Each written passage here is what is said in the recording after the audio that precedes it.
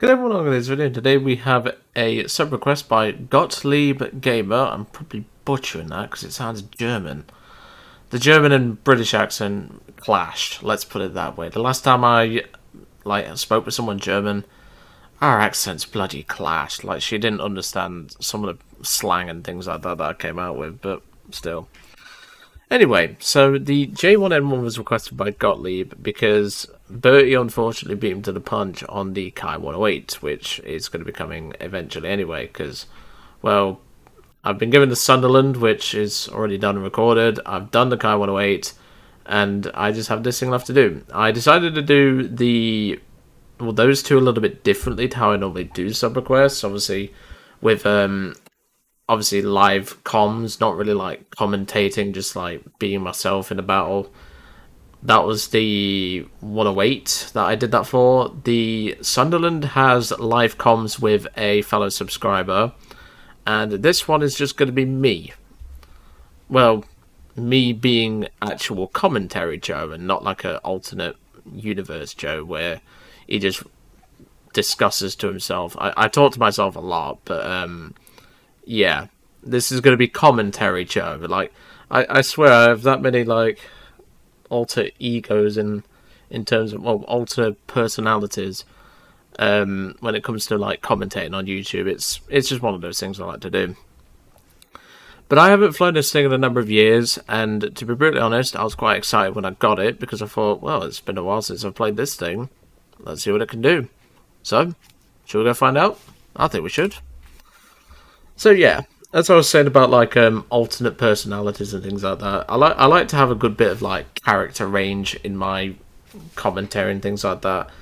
As I said, the thumbnails have more character than what they used to. Like, you get dad jokes, you get poor sense of humor in general, and you obviously get your aircraft knowledge and everything like that. You get your tank knowledge, you get your reviews, everything like that. It's different. It's just different depending on the video, to be brutally honest. And sometimes, like, I just like to do a good mix of everything, because then it just gives you an idea of the amount of different things I can like do and things like that. That's probably a really weird way of putting it, but you know, it gives you an idea of like what I offer, so to speak. Like, I offer dad jokes, I offer good advice, sometimes bad advice according to some people. I offer premium reviews, I offer subscriber requests, I offer all sorts. And sometimes you just have to like have a little bit of character in general. Like, you've got to have a good mix of everything. Like, you've got to have a good sense of humor, you got to have a good different range of doing like commentary and things like that. It's just fun to like do that sort of thing. So we are at 3-0, it would seem. Yeah, I hope that like explains a little bit more, because like I don't really get to like tell you what sort of like what I normally do in my videos anyway. Normally people just think, oh, it's just Joe being Joe. The actuality is that it depends on the video. Like, if it's a premium review, I'm being quite serious, because obviously that's something you spend money on. If it's something like a sub request, I'd normally tend to just fuck around and just have a bit of fun. That's really what I do.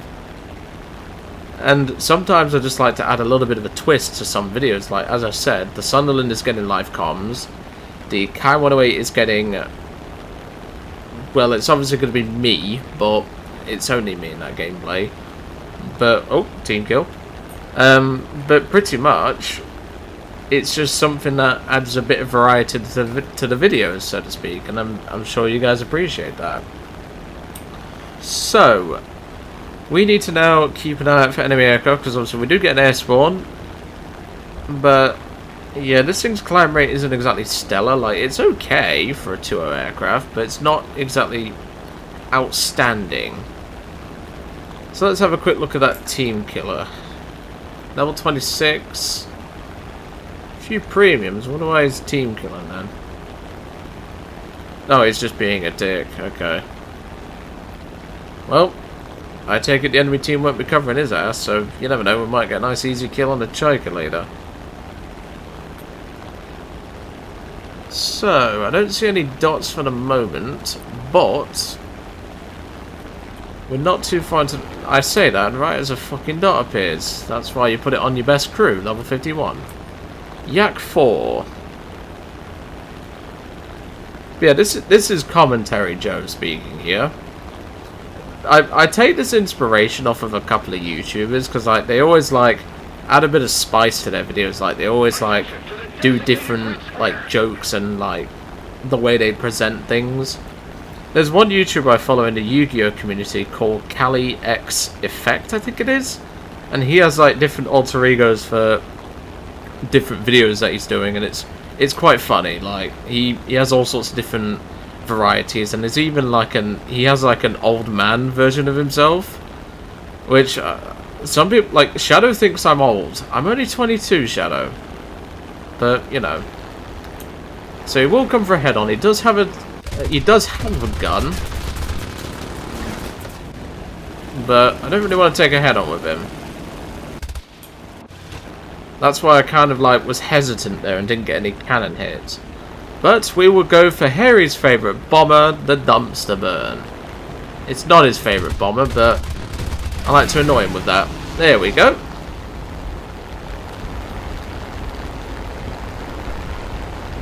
Well, at least he got his bombs off. I didn't like aim to kill straight away. And well, Gottlieb asked me to do that, so there you go. I used the rear gunner, which on this thing is actually quite strong. You're probably wondering why I'm using the APT belts.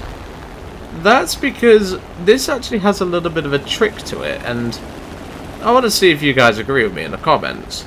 So the reason why I run APT on this plane specifically is because I want the enemy player to have a bit of, shall we say, a bit of a panic, because they might think there's more bullet or more guns shooting at them than what there actually is.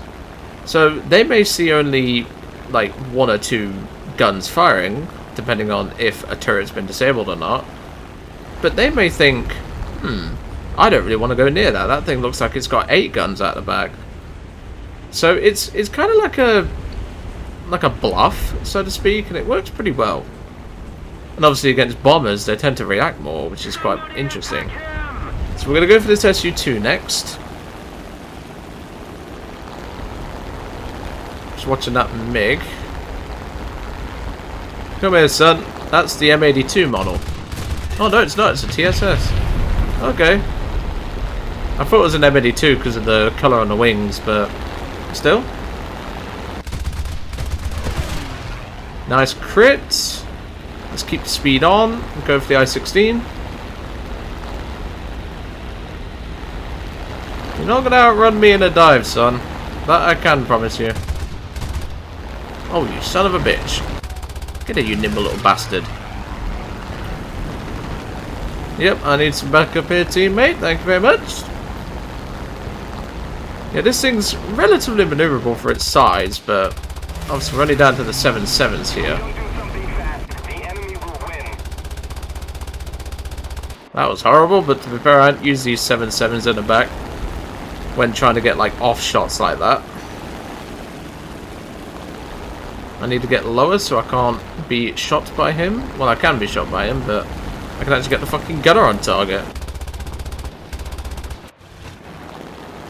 Yeah, obviously, he's obviously panicking anyway, but like, it's just the fact that if he came towards me properly, he'd be panicking even more because he'd think there's more guns shooting at them than what there actually is.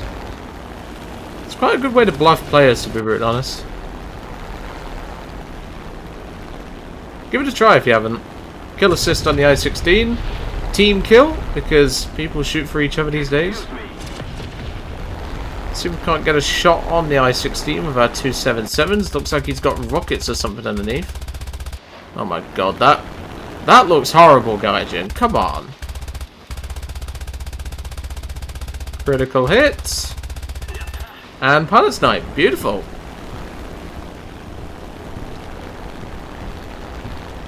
Nice bit of work. That's 3 kills.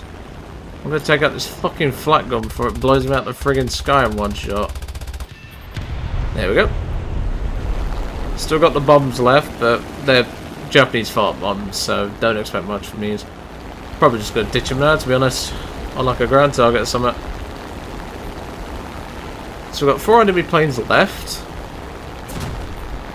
Oh god, that was close.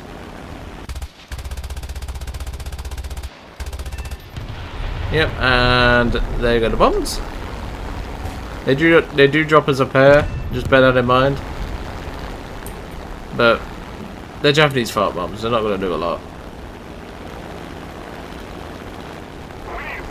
They'll do something, but when I say don't do a lot, you literally have to get a direct hit on target. And with bombs that small, it's not easy. Okay, he's being dealt with, that's fine.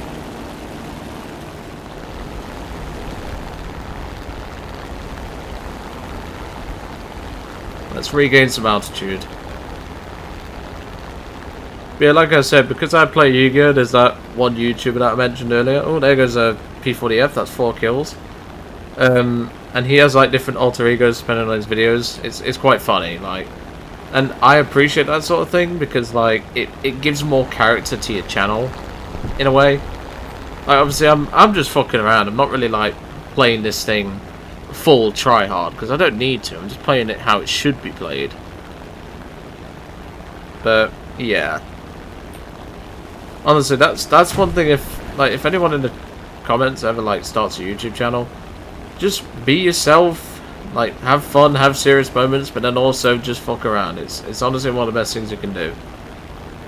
So we've got this P40F here. We're not going to be able to pitch up for him, but there is one thing we can do. If he's not paying attention, which I don't think he is. How high can the guns go up? About 60 degrees, I'd say.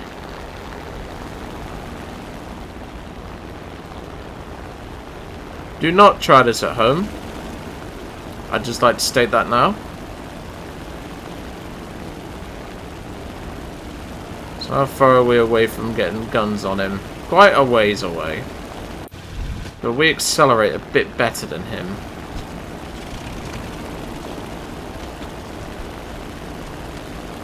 Yeah, we're still a ways off. Let's see if I can pitch up for him.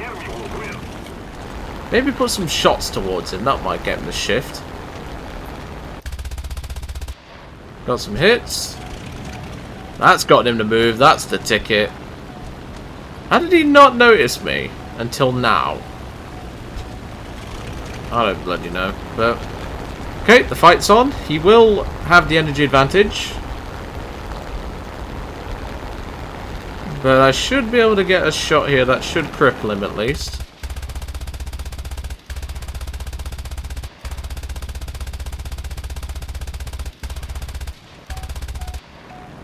Nice crit. We've now stalled. It's quite a violent stall in this thing. Obviously now he's going to get shots on us.